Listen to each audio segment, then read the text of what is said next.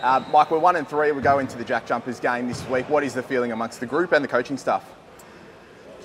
We need a win, but a positive energy this week of just trying to get better at the things that we haven't been great at. Such as? Defense, keeping the ball in front, being physical, and finishing plays. Yep. Is there some specific stuff that you've, I guess, changed this week as opposed to the last couple of weeks that hopefully might even the ledger? Yeah, we're going to bring as many players in off that haven't been playing as possible. That's a positive change, but also just the mindset to keep the ball in front. And there's been a few things that we've done to just make sure the guys are in the best position to do that, and just improve the talk. We need to communicate better. It might not be this week, it might be next week, but you, for the first time, might have Alan Williams and Gack at your disposal. How excited are you as coach to have those guys on the floor? Yeah, it's just great to have them out here training with us and just being a part of everything. We've been on the road some, so we haven't seen those guys for a week or so. But yeah, super exciting to have their energy and their skill and just their voices out there.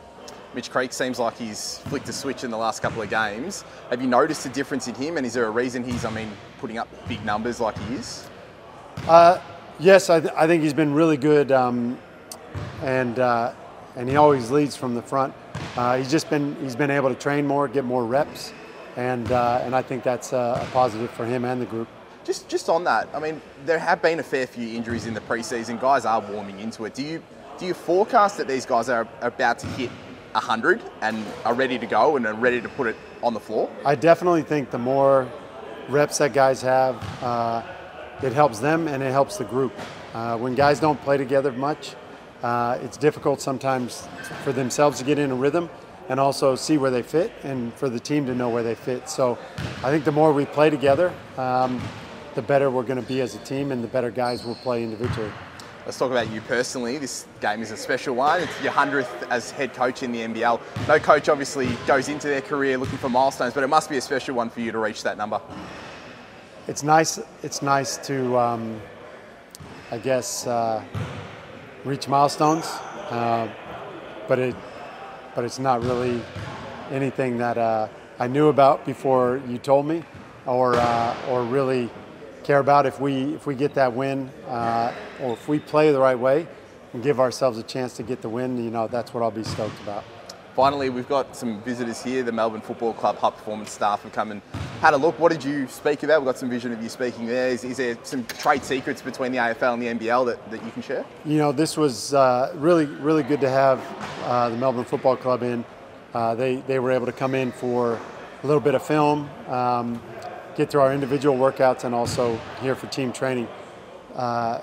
Just being able to go back and forth. This was kind of introductory today for both of us, but just to get their points of view. And I think Aussie rules kind of mirrors a lot of things with basketball. So I think there's some back and forth between the two games, and it's such a great sport. And I hope that we can steal as much as possible from them. I was just kind of listening to their thoughts on how we trained, and the energy of the session, and some of the things that they saw, and we'll go over and try to do the same at some of their trainings. That's great. One more. We are 1-3 on the ledger, but we're 1-0 undefeated in home games. How excited are you to play another home game at John Cain Arena? Oh, well, the energy was great in that first one, and I think it's important to remember, if you can win at home and win some games on the road, you're in a good position to make the playoffs, which is, I don't really think like that. I just think let's win this next game. But it's true, we need to continue to win at home and defend that home court advantage, and the voices of the people that are coming in definitely do that. Good luck on the weekend. Thanks.